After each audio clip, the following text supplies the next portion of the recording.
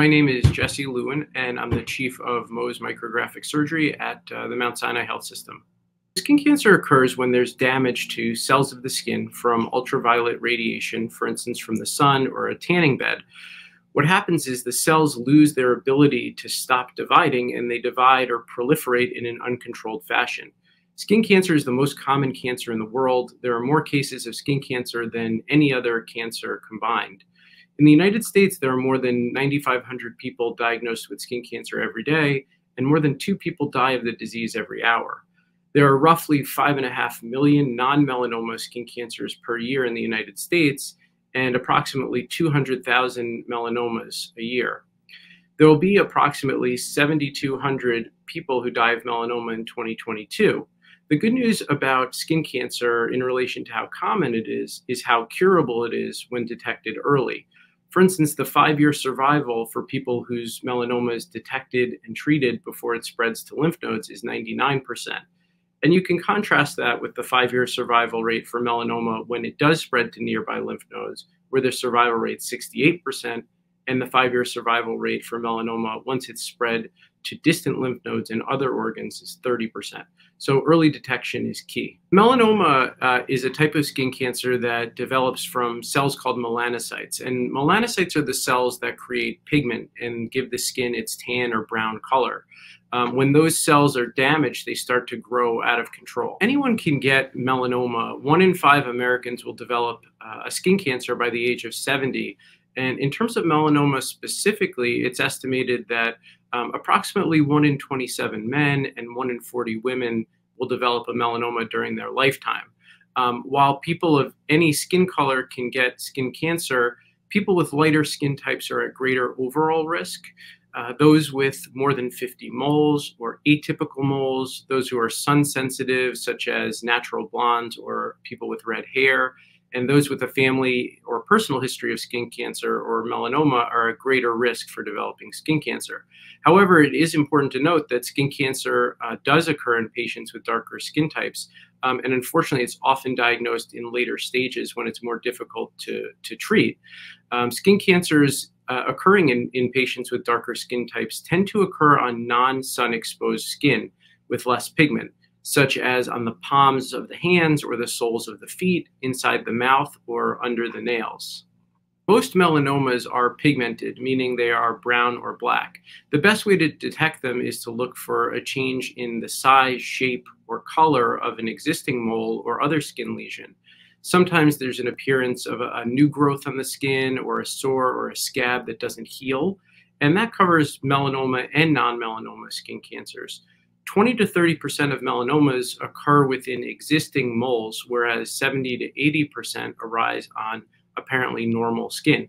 So while most melanomas do make melanin or that brown pigment, there are a subset that can be pink or tan or even white, which just highlights the importance of seeing your dermatologist for periodic skin cancer screening exams. Most melanomas develop on the trunk, the chest, and the back in men, or on the legs in women. However, we do see them on the neck and the face and other sun-exposed sites. And it's important to note that half of melanomas are found by patients themselves. The majority of skin cancers are caused by ultraviolet radiation from the sun and tanning beds, which damage the DNA of cells called melanocytes. That's what triggers the cancer. There are also some genetic factors, like having a family history of melanoma, that do predispose you.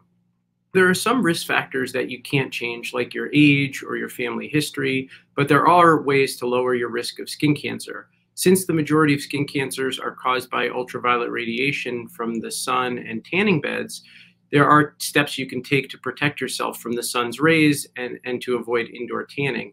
It's been shown that indoor tanning devices emit UV radiation in amounts that are 10 to 15 times higher than the sun.